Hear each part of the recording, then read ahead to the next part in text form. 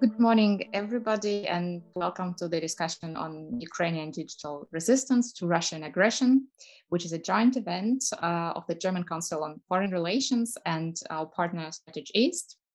My name is Alena Epifanova. I'm research fellow in the International Order and Democracy program at DGAP, and I'm delighted to be in the chair of this discussion. Today, we have a very distinguished panel of experts, each of whom has great expertise in the topic of the discussion. And it's my pleasure to introduce them. First, Anatoly Motkin, founder and president of StrategEast and our partner for this discussion today. He's a technology investor with many years of experience in political consulting and media entrepreneurship in Eurasia.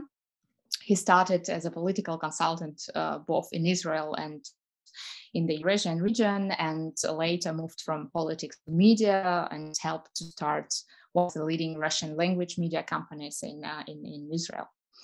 Mr. Motkin served as an advisor and investor to both the public and private sector by backing a number of Israeli IT projects and also developed in the high technology park in Belarus. Natalia Denikeieva, she is director of the IT industry development department and head of the Diia city project office at the Ministry of Digital Transformation of Ukraine. She is working on transforming Ukraine into the largest European IT hub, as she said. This transformation goes via launching a unique tax and legal space for IT companies with low taxes, flexible employment conditions for IT specialists, tools for investment, and her team is working on stimulating development of IT in Ukraine by covering all industries' needs. She also leads the development and implementation of the IT generation project, which will help thousands of Ukrainians to study for free and get a profession in IT. So a lot of work for Natalia. And last but not least is my colleague Tyson is today with us. He's head of the Technology and Global Affairs program at DGAP. He previously worked at Aspen, Germany, where as Deputy Executive Director and Fellow, he was responsible for the Institute Digital and Transatlantic programs. Before that, Tyson served in numerous positions, including as Senior Advisor in the Bureau for European and Eurasian Affairs at the US State Department and Director for Transatlantic Relations at the Bertelsmann Foundation. Tyson widely published and comments in leading journals and media, so check our DGAP website for his publication and comments. So thank you all for joining us. It's great to have you here, and I see our guests are still joining, but I think we can start already. And before we start with a presentation of the report on the Ukrainian digital resistance to Russian aggression, and discuss that and current developments in Ukraine, let's go to Mykhailo Fedorov, Vice Prime Minister and Minister of Digital Transformation of Ukraine, with some opening remarks on Ukraine's digital development. So Julia, could you please help us with that? Greetings. I'm grateful to German Society for Foreign Policy, DGAP, and StrategEast Center for New Economy for organizing this event and the opportunity to talk about the process in the digital sphere of Ukraine. Before the war, Ukraine was actively digitizing. Our ambitious goal was to transform Ukraine into the most convenient country for citizens and businesses. In 2 years, we have launched almost 80 online services on the Diia portal and 12 documents in the mobile application. We have introduced the world's first digital passport, which is the same as the standard document. We also launched the world's fastest business registration on the Diia portal. Among the implemented projects is also Diia City, a unique tax and legal space for IT that provides one of the best conditions in Europe for developing technology businesses. Digital technologies have been our tools to make people's and businesses' lives better. Now technology is our weapon. Since the invasion, the Ministry of Digital Transformation has mobilized all its resources to fight the enemy on the digital front. We formed the IT army, which is already joined about 300,000 cyber specialists of different skills from whole world. We also launched Aid for Ukraine crypto fund. With its support, we have raised more than $60 million in crypto assets for the support of the armed forces of Ukraine and humanitarian aid program. I want to thank all countries and companies that support Ukraine in this difficult time and donate millions of dollars. Another of our goals is to ensure that technology companies stop businesses in Russia now. I believe that the duty of every company is to express their position and to condemn all the atrocities committed by the Russian military against the Ukrainian people and exit the Russian market. Therefore, I once again call on the global technology companies that have stayed in Russia not only to leave this country, but also to expand their work in Ukraine. You have the power to help us defeat the evil. And of course, we are deeply proud of Ukrainian IT. Companies and IT specialists are the real heroes of our economic front line. Despite the war, Ukrainian companies proved to be reliable partners. Ukrainian companies fulfill 95% of contracts. I call on all our international partners to continue cooperation with Ukrainian IT companies.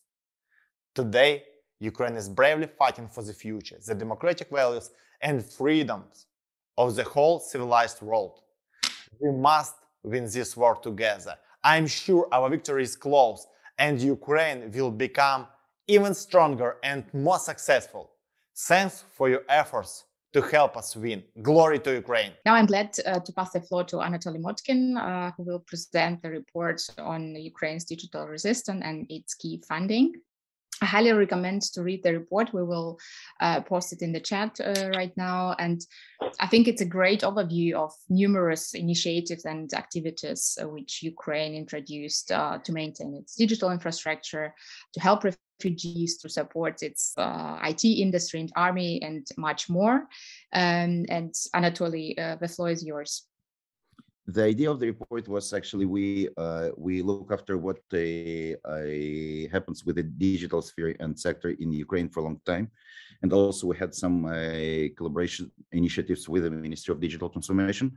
And at some stage in March, we decided actually to summarize what has been done by the ministry to resist the Russian aggression, but also what is the role of this ministry in supporting and developing the IT industry in the country as one of the most resilient sectors of Ukrainian, I couldn't say even economy, because I think could even be compared to what is done by the Ukrainian military. With that, we decided to collect some stuff and also to check that our work was precise. So we also checked it with the ministry, and we've been supported by the ministry and by Natalia in these studies. And we thought that it will also be fair to attract attention to this report from the international community and also from the think tanks to understand what is the role in overall resistance and resilience of Ukraine to the aggression. Now, we understand that there are two parts of digital activity in the country these days. The open one and the hidden one. So we were dealing with the public part of this activity, and I think even in that part is sufficient. I think the second one will be revealed after the ceasefire and the end of war. So have you got it, Alena, to your email? The presentation? Yes, we do, okay, but somehow my colleagues still didn't have their attachment, so I need maybe 30 seconds more. Okay, sure. But I just wanted to be sure. So basically, this report, I'll start with maybe with the beginning. So what is IT industry in Ukraine today? So in 2021, 250,000 Ukrainian IT engineers delivered about 7 billion, or even I think about $7 billion in export earnings for Ukraine. And it's about 10% of all exports of the country, including metals and all other stuff that the Ukraine exports, including the agriculture.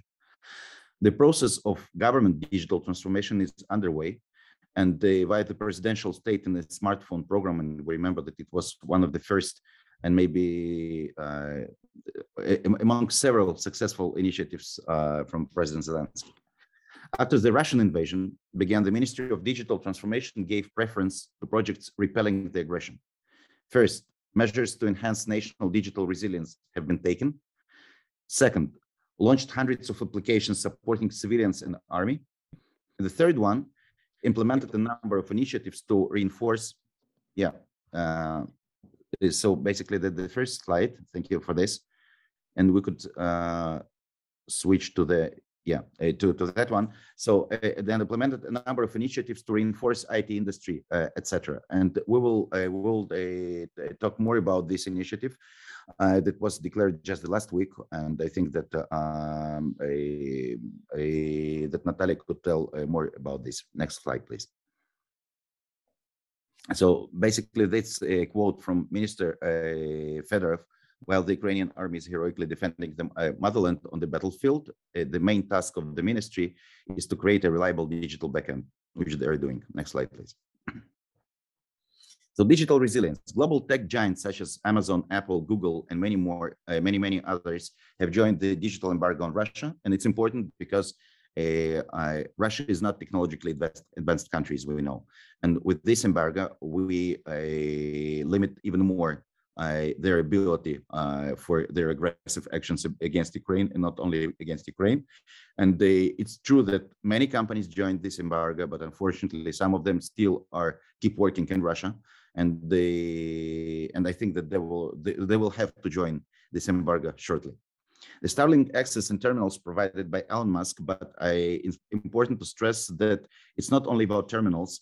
He also shifted part of his fleet of satellites to cover Ukraine. And it was extremely important for Ukraine, especially these days, when some of their infrastructure was destroyed by Russians, and the people lost their access to the internet, and also not talking about the army. Almost 500,000 volunteers joined IT Army and the Internet Army, and it's not only Ukrainians, it's international initiative, and it's also extremely supportive of Ukrainian ability to resist. Next slide, please. Fundraising and mobilizing international assistance. So Ukrainian crypto fund raised over $60 million, being the biggest crypto donations drive so far in history. And it's true, and many people donated from abroad, and those who are in Ukraine, but I think mainly is those who support Ukraine from many other countries. Metahistory NFT Museum was launched to preserve the memory of wartime events and raise funds in support of Ukraine. And it's important to preserve those memories. And also, I think it would be a good way to sell this NFT. I think the first NFT was sold just another week, and it provided also some funding for Ukraine. And PayPal launched operations in Ukraine. It's also the first country in Eurasia, and the only country in Eurasia where PayPal started their operations. But also, it allows to many people to donate and to support Ukraine financially on one side. On the other side, many refugees got ability to get their money from their relatives and from other people who are interested to support. Next slide, please. Supporting the IT industry. So a law reduced the tax burden was adopted on top of the Diia city. And Diia city is a unique tax regime for IT companies in Ukraine that is supposed first to scale up investments into IT sphere in the country. Second, many companies who are still in let's call it a gray zone, where their employees were hired as contractors, are able to register all their employees and to get the same tax conditions they used to. IT Nation training program was developed to support 3,000 Ukrainians in switching to IT. This program was initiated by Minister Fedorov, and I believe Natalia could say more about this. And it's important that partially it has been supported by international donors, and I believe that more support is required. And I'm convinced that they will obtain the support. Next slide, please. So supporting the army, eVorok, Stop Russia War Bot, and Bachu platform, and Bachu in Ukrainian is IC, platform launched to report armed forces of Ukraine on the movements of enemy troops. UA veteran bot created to support the combatants and their families in searching ammunition and humanitarian aid, which is also extremely important these days. And function of controlling the combat UAV Bayraktar added to the Ukrainian government app for electronic public services, but only as a mini game. So it's not that any Ukrainian could bomb Russians any given moment. Supporting civilians, and here it's also important to demonstrate those platforms. IDopomo platform and humanitarian aid portal were created to organize the process of collecting and distributing humanitarian aid. A raid siren app released to alert users about civil defense alarms, and unfortunately we know that we have many of these. And Mariupol now status, maybe these days, unfortunately, it's less relevant, but the fighting days when part of the city was occupied and other part of the city was still controlled by Ukraine, this bot launched to provide the residents of partly occupied Mariupol with relevant information on the current situation in the city. Gathering evidence of war crimes. The DOCAS, and it's a proof in Ukrainian portal, launched to collect evidences of crimes committed by Russian military forces. And platform Moya Vina, My War, allows the Ukrainians to describe their personal experience during the war and to tell about the war crimes they witnessed. It's important because we need to, and we need Ukraine, the world needs to have all these witnesses for the future tribunals and for future courts against those who made crimes on Ukrainian land. Ukrainian soil place. So the last one, the policy recommendations. So for international financial institutions and global development agencies, we really recommend to support a large-scale educational program which aims to create 3,000 new jobs in Ukrainian IT industry, the IT nation. We should remember that it's not only about IT specialists and not only about creating 3,000 jobs. According to our studies in all countries, each IT specialist generates 5 more jobs in unrelated sectors. It's one more taxi driver, one more construction builder, it's one more maybe waitress in the restaurant. So it's overall positive impact on the economy. And when we see that the physical infrastructure is heavily hit by Russian bombings and shelling, we understand that the digital infrastructure is more resilient. And it's our way also to create new jobs, to get new money into the country that will work for all sectors of the local economy. For global tech companies to join the sanctions imposed by Western countries on Russia, continue to consider Ukraine as a trusted IT vendor and open access to their services to citizens of Ukraine. And the last one, for the foreign government institutions to support Diia as a platform, as an eGov platform, and to simplify the documentation flow with Ukraine by recognizing Ukrainian digital documents. We know that on this collaboration, also UK assisted a lot to have a copy of Ukrainian archives for the case that Russians will hit them. And this kind of digital collaboration between the governments is also not less important. Thank you. We got some comments and questions. We will get to them a bit later.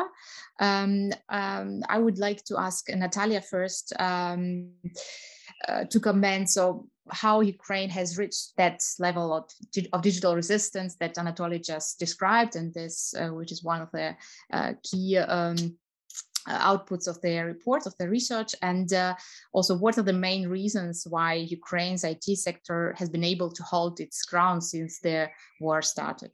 Natalia, the floor is yours. Thank you, Alena. You see, in fact, that the war in Ukraine has been going on for almost 8 years now. And Russia attacked us back in 2014 and occupied part of our territories.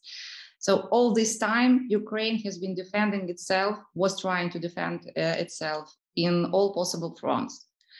And during this time, Ukraine was trying to build a strong cyber defense and successfully deals with the enemy in cyberspace. Of course, not only just the state, a lot of people, a lot of businesses, a lot of participants helped us to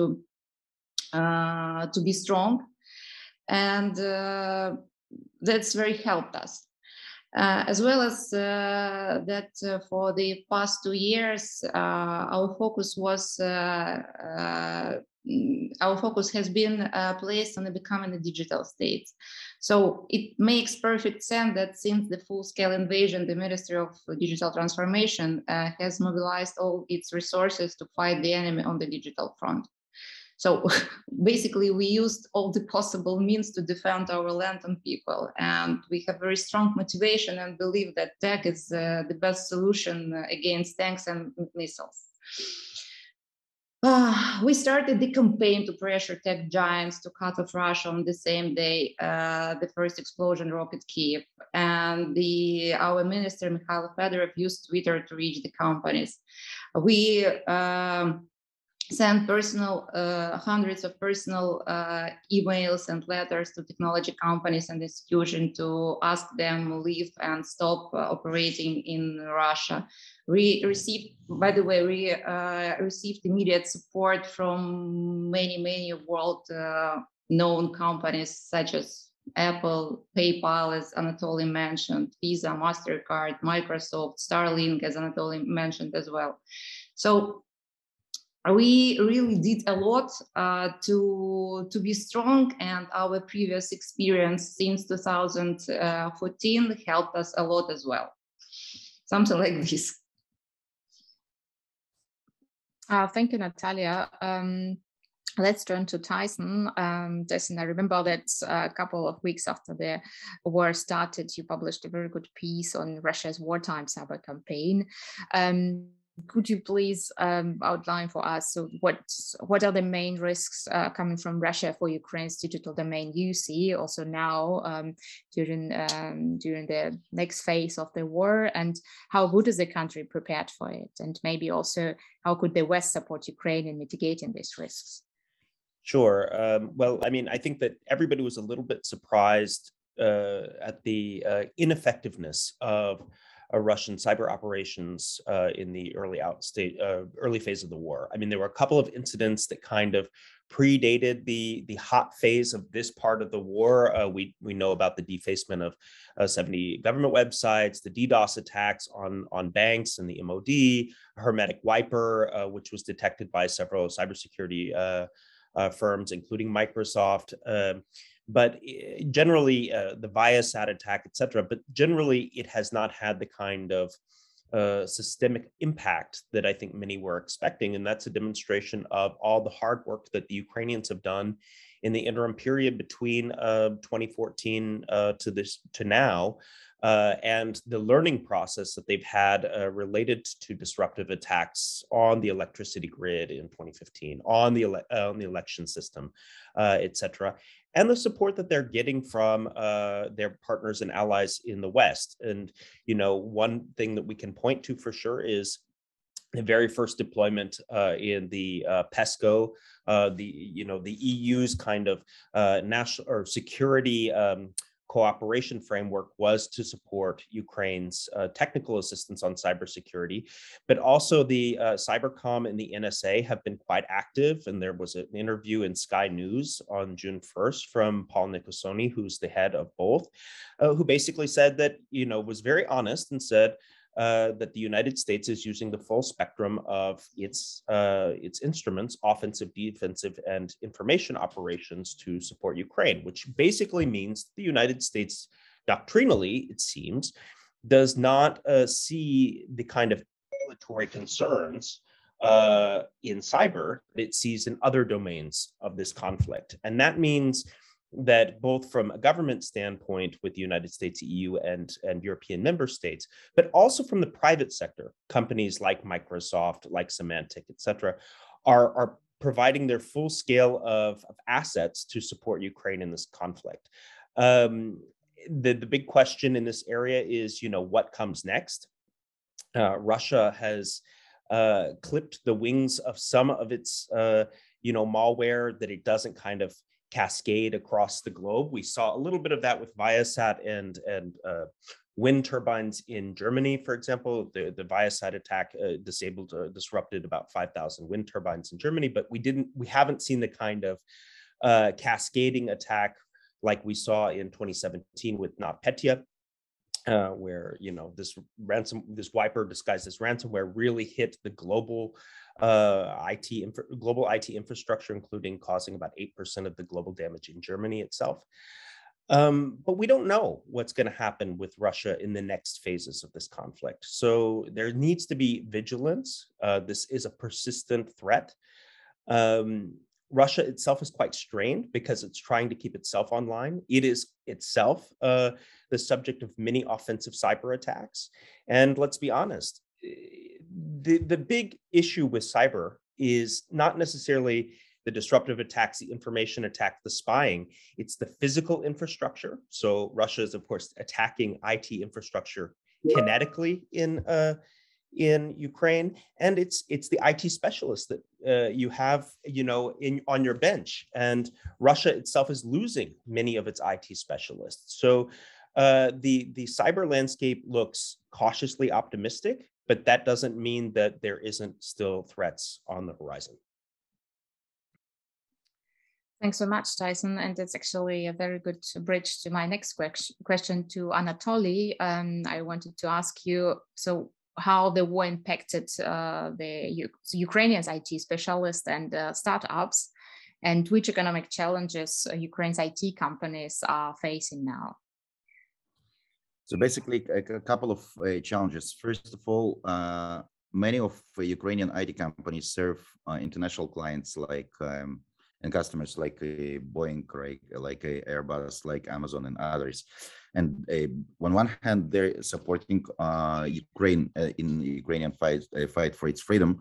On the other side, they want to be sure, and the big companies support it, but some small clients are afraid that they could not get maybe delivery on time, or for other concerns. Some of them consider relocating the development to other countries, and it's something that we're opening and supporting the initiative to what we call to convince them that Ukraine is still trusted IT destination and they will get all the delivery on time. So the challenge is actually to keep the customers as developing and even scaling up their development in Ukraine. The second challenge is for the product companies. Some of them were expecting to get some investments from foreign investment funds, and these investments were frozen for a while, and some of them really struggled to survive. So I think that the initiative to set up a kind of fund of funds that the Ukrainian government will support these product companies is important, because many of them have a good opportunity to break up and to become global companies, and to bring in more and more revenues to Ukraine. But now they should be supported, and that's something that the government of Ukraine, supported by international donors, should do.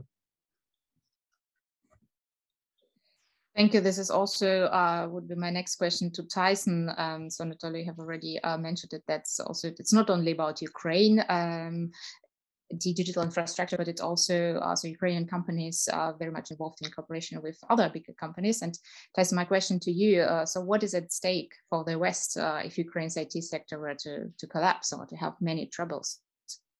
Well, honestly, I don't think that there's any chance that that Ukraine's IT infrastructure or IT sector is going to collapse. I mean, it is the most resilient sector in the Ukrainian economy. It is something, we're talking about digital services that is not necessarily territorially defined. So it's very different than, say, the agriculture sector or manufacturing, which are much more sensitive to the kinetic effects of this war. We're talking about mainly human capital.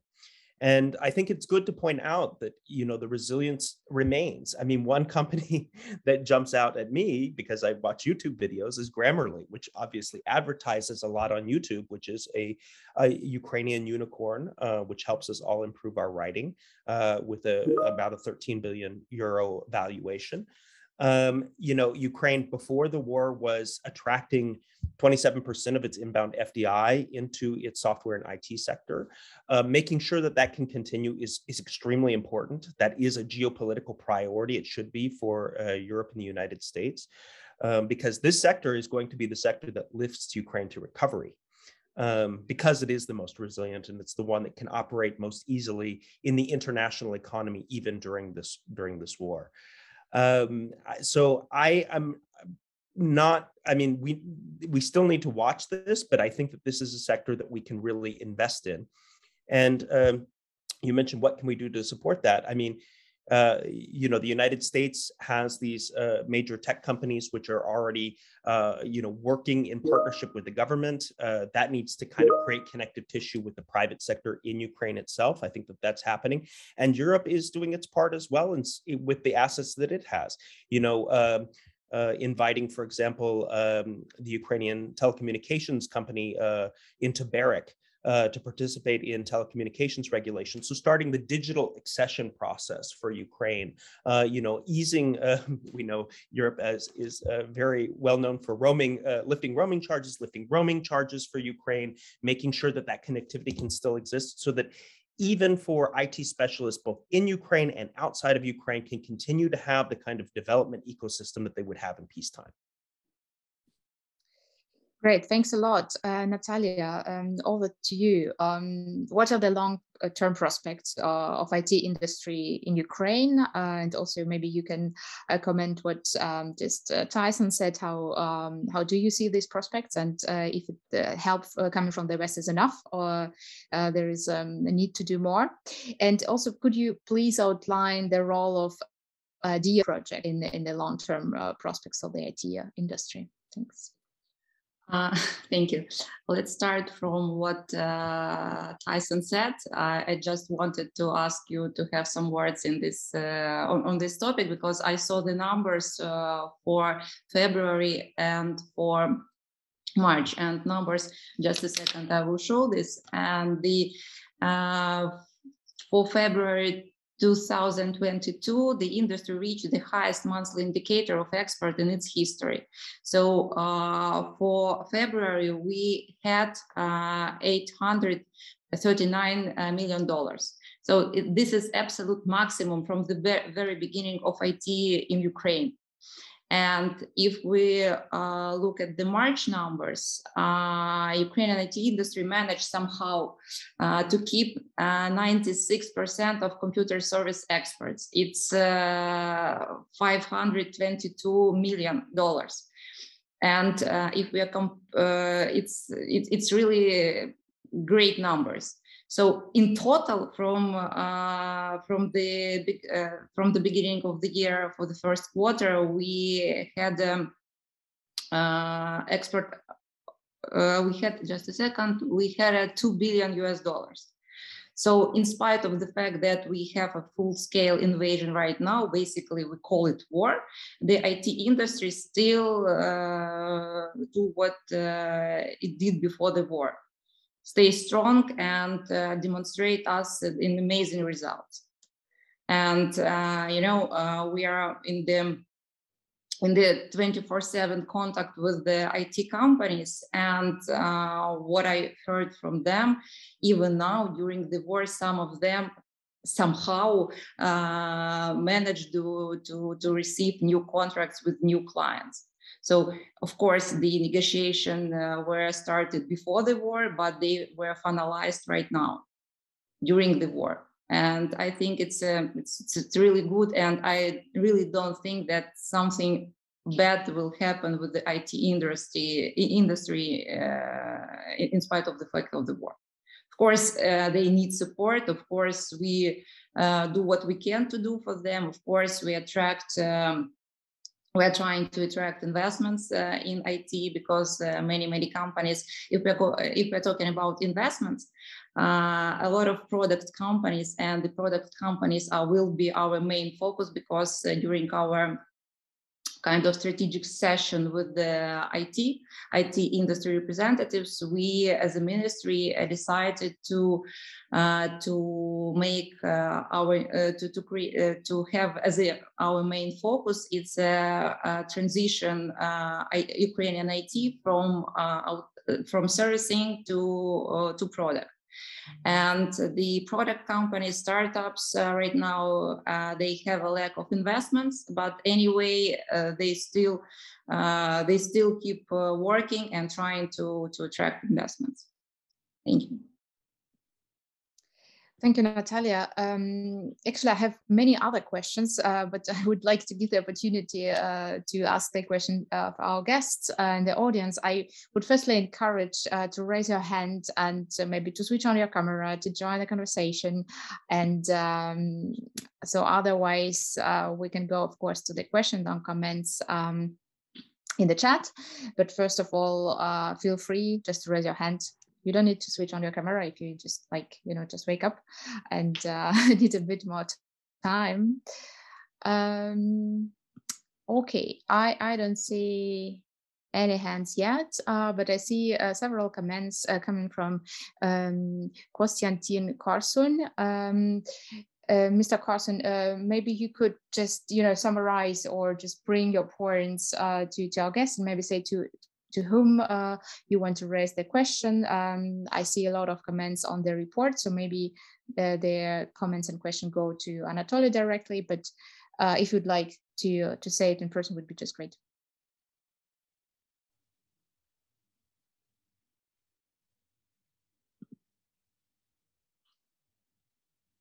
Okay, it's not the case. I see Anatoly, could you please comment on questions of Mr. Carson?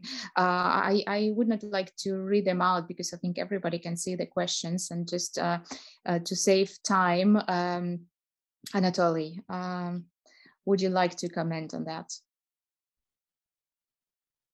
I'm muted, yeah. So thank you for this. So first, the number of volunteers, Fedorov mentioned 300,000. Previously, he mentioned 500,000. So maybe this number changes, because I believe that at the beginning of the war, it was more people engaged, and even from the professional side, as I know from the IT specialists.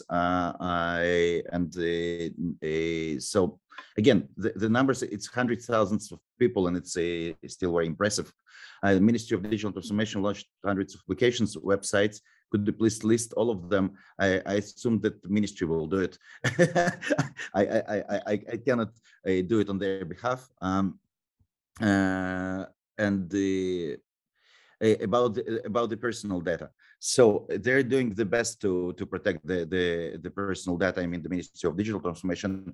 I agree that the level of cybersecurity is not the same level as we have in wealthy Western countries, but still they're doing their best. And also for the last 2 years, they've very significant reforms in this sphere. There, as far as I know, the fund of $50 million before the Russian invasion was allocated by USAID to develop the cybersecurity protection measures. And it's true that it's far from being perfect, but first, what they're doing with the registry, as far as I know, registry integration and the protection is a great job. But still, I think that that could be a leak. And also, we know that a couple of months before the Russian invasion, Russian hackers attacked the I think healthcare database, and they state that I think that's even part of it partially was deleted, and then it took some time to recover, and I'm not sure, absolutely convinced that it was recovered in full. So it will take some time, and it's going to be done amidst the military aggression, and I agree that it's far from being perfect. They're going in the right direction, and they're also instructed by US and UK experts in cybersecurity sphere. And I think that eventually it will work. But if any Ukrainian could feel protected with his personal data, again, I'm not sure that it's the case these days. Also, it's been said that significant changes were made to Ukrainian legislation, and some amendments to 361, 361. Again, I know quite well about the impact of DSCT reform. I couldn't say that it's a significant ease on tax burden in terms of absolute numbers, but again, it's the right spirit and right direction of understanding by the government that they should ease for this sector that actually today has the biggest contribution to the overall revenues of the country, especially when the production plants are bombed. I think that it's the right direction. And as far as I talk to the representatives of the IT industry in the country, they're quite satisfied with those amendments and those changes. We have some also questions by Oksana Prihodko, and I think it's too deep for me. Because it's about the specific details of Ukraine of the legislation, so I think that maybe Natalia could have later on comments on this specific. Yeah. Mm-hmm. Thank you. I see Konstantin raised his hand. So I think would you like to come in? Mm-hmm. Please. Oh, yes. Yeah. Hello. Hello. Thank you for reading my questions. My name is Konstantin Korsun. I'm a cybersecurity expert, and since 2000. So my experience in cybersecurity, practical cybersecurity, is 22 years, and I cannot understand some points in this report. I was very surprised when I read it, especially related to high level of cyber protection of public data. It's not true. I'm sorry, either it's my internet connection or Mr. Korsun, your internet connection is very unstable. I can't really understand. Can you hear me right now? Is it only my problem or also others? Yes, but I guess your internet connection is quite unstable. Okay. Maybe you will write your comment because your internet connection is quite unstable. Okay, let's give me a minute to switch on off. Okay, we will. Yeah. Mm-hmm. I'm not sure what is his internet connection because I hear him perfectly. Mr. Korsun, would you like to go ahead with your comment? Okay. Now it seems it. I hope you can see and hear me. So back to my words. I was very surprised in reading some point in this report, especially related to cybersecurity. Extreme improvement and better protection of public services, etc. It's not true, actually. The protection of public data, government data, and many other data are still very, very low. And government is not professional enough to improve this area very fast during the war and within last few months. It couldn't possible many years ago, and now it's very, very difficult to do right now, because before the war the level of protection was very low, and a lot of leaks we could see proved it. Additionally, about cyber legislation, Ukrainian cyber legislation is not working. It's very poor. It doesn't reflect actual reality and obligation and many other things. As you mentioned something about that change, total change in tax policy, it's not true.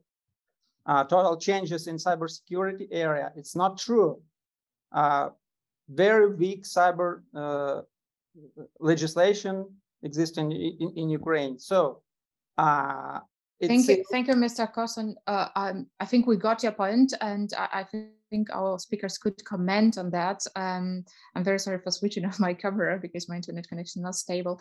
Thanks so much. Anatoly, Natalia, Tyson, feel free to comment on Mr. Korsun intervention. So if I may just jump in for I'm not a cybersecurity expert, but I do understand about the Diia city regime, and I think yes, it was a significant reform, and according to Mykhailo, and we have quite extensive network in Silicon Valley and with those companies who are active in Ukraine, and we have hundreds of companies who joined this special regime. So it demonstrates that, and they do it voluntarily. They could remain in the conditions that they used to work in Ukraine. It demonstrates that this regime works. It's attractive, and also the number of the revenues that got to Ukraine as a result of this regime introduction, I just talked for themselves. So I think that it was just unfair about the cybersecurity measures. I'm not a professional enough to reply. I would like to add about DIA as head of DIA project office. I was involved in this project from the very beginning till the time where the draft laws were adopted by Ukrainian parliament. And I don't know if you're aware or not, but the launch of DIA was 8th or 7th of February. So just 2 weeks before the war. And from for first 2 weeks, we had something around 60 or 65 residents. Right now, we have 200 and almost 70, and each day company are going to become a resident to add themselves to the city special legal and tax regime. So basically, we see that for companies, for IT companies, for big IT companies, it's really still interesting, and they're going to see themselves in the DIA city. Again, from the very beginning of this project, we were developing this project with the IT industry representatives. So we really understood that the final beneficiaries of this project are IT companies. So on 95%, the laws were drafted by the intentions and by intentions of IT companies. So it's not something that we decided to do and somehow did. It's absolutely we created these initiatives on demand of the IT industry, and the quantity of our residents demonstrates that it was a good idea, and we realized this idea in a proper way. Thank you. Thanks so much. Let's move to another question, and I see one from Oksana Prihodka and another one from Rainer Adam. I just will mention them quickly, and dear speakers, feel free to comment and answer. So Oksana Prihodka asked, did you analyze what happens with internet unique identifiers in the time of war, for example, in the temporary occupied territories? And there's also a question on the EU regulations. So maybe Tyson could take this. And Rainer Adam asked about the Moja Vina cooperation partners. So maybe he could also answer that. Yeah, I think we could take these 3 questions. We have 9 minutes left, and who would like to answer the question from Oksana Prihodka? I'm happy to start. Just a couple of quick observations. First of all, I very technically worded, I have to say, but essentially this is referring to the regulation governing sanctions against Russia that were, of course, first imposed after the Euromaidan and the annexation of Crimea, and then have since been expanded. And those sanctions applied to the occupied territories of Donetsk and Luhansk and Crimea do include restrictions on investment in telecommunications infrastructure, data centers, etc. And I assume that the question is, how will this apply to occupied territories currently under occupation as Russia gains territory and, of course, starts to attempt digital annexation of these territories by linking them to Russian mobile network operator infrastructure.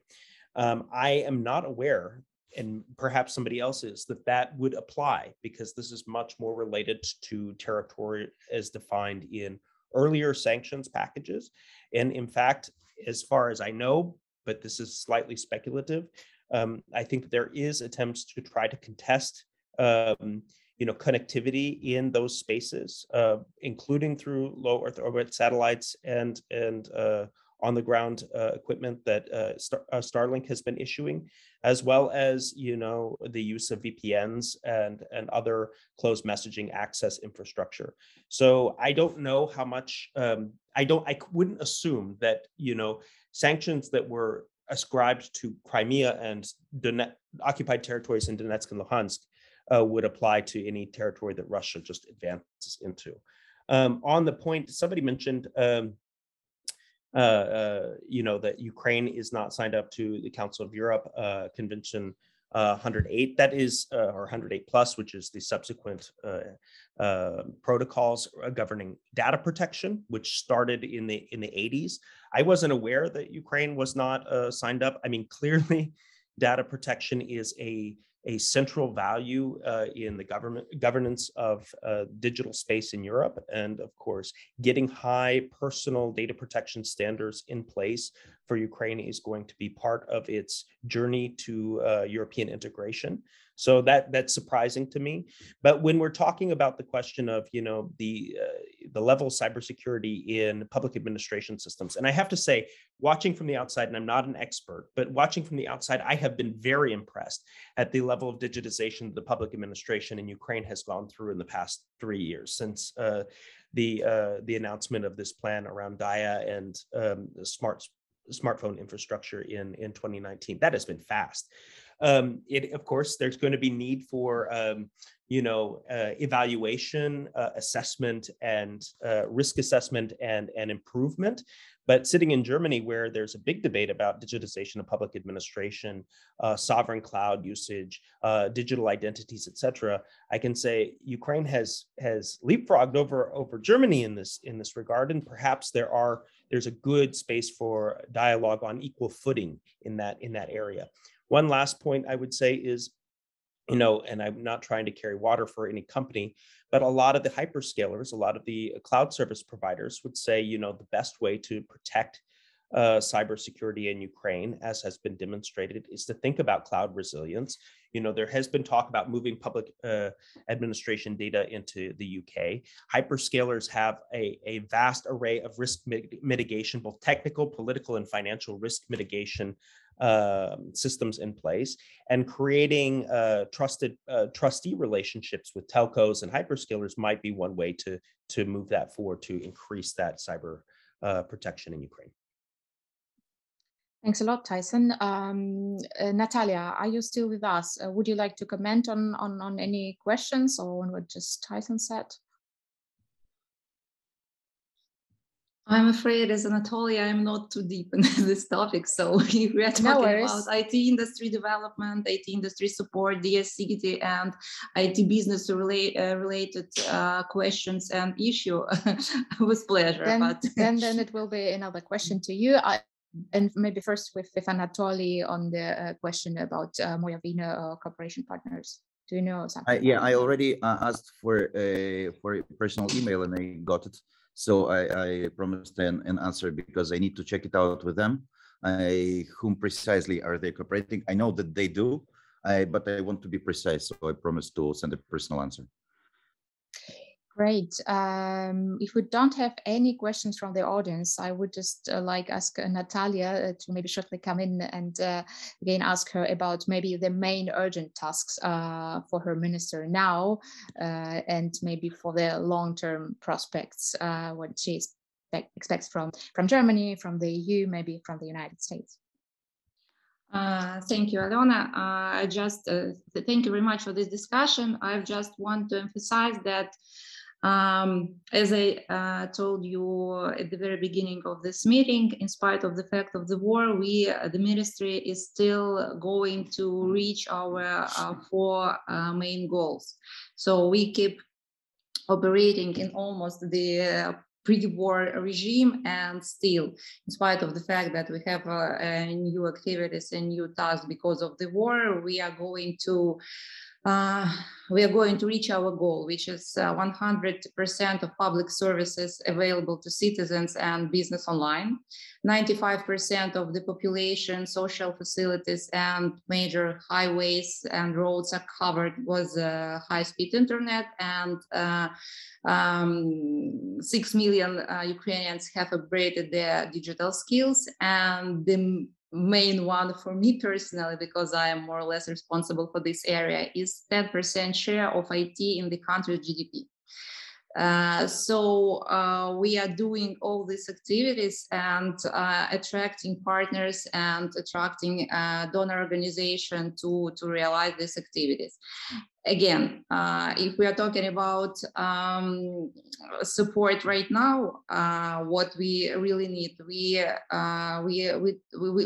spoke a lot today about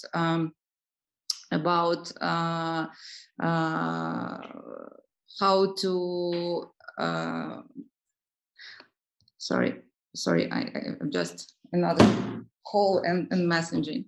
So we spoke a lot how to explain foreign international companies to leave Russia, to stop paying taxes and sponsoring the war and killing Ukrainian people. So we know right now a lot of examples when companies in the public sphere said that, of course, we left Russia, we stopped doing business there, we stopped financing war, but then internal and not only internal investigation demonstrates us that companies violate sanctions and so on. So we definitely need to help of the international organizations and all the society to unveil such situation and help us to stop the activity in Russia. Again, we have a lot of amazing projects which are about the education, because we haven't talked about this today. A lot of, as for now, 10 million people in Ukraine had to leave their homes and now we call them temporarily moved. So they need to find a new job. For many of them, they have to find new profession. They have to adapt to a new reality. And as Anatoly mentioned in his report, we just yesterday, by the way, we launched our new amazing project, which we call not IT Nation, but since yesterday it's IT Generation. We want to educate many people who lost their job, who decided to find themselves in IT, because still IT is almost one industry which still hires people. Of course, it's not the 30,000 as it was before the war, but right now we opened some sources like, anyway, we have in Ukraine a lot of sources where companies are searching for IT specialists, and still there are a high demand, less than 10,000, but something around between 9 and 10,000 IT specialists in spite of the fact of the war right now. So we launched the project. The first 1,000 Ukrainian citizens will have the IT education. The program will start in the middle of August, and I do hope that will be finished till the end of the year, because the latency of the program not less than 6 months. So it's our first step, it's our MVP. We still need money to educate 2,000 people, and this program, by the way, this program was presented by the Prime Minister of Ukraine and to the President of Ukraine, Volodymyr Zelensky, and both of them approved this program. And now we are talking about to make this program to put this program on the national level. So now our goal is to educate in IT, re-educate. This program is only for adult people who already has a profession, but re-educate 60,000 Ukrainians. So this support by donors organization or by business will be highly appreciated, because the first 1,000 of people we started to teach with our partner from business. It's a worldwide famous cryptocurrency company, Binance. And right now we have a lot of negotiations with the potential donors and potential partners in this project. And why it's good, because it's not only educate people, but support a local IT education company, which is quite a lot in the Ukraine even now. Thank you, Natalia. Thanks a lot. So I see it's not only about like maintaining the digital infrastructure, not only helping people, but also a lot of activities for the future. So already now investing in people and education, just great to see how much you're doing for that also. I wish we had more time to discuss this super interesting topic and so many different sides of that. But unfortunately, it's already 11:03. So and I had to stop this discussion. But we have to go to other appointments, and I just wanted to thank all our speakers and the audience for this very interesting discussion, and I hope we can continue it in other formats. And yeah, that's all for me. I wish you a very good day. Thanks for joining us, and all the best. Bye bye.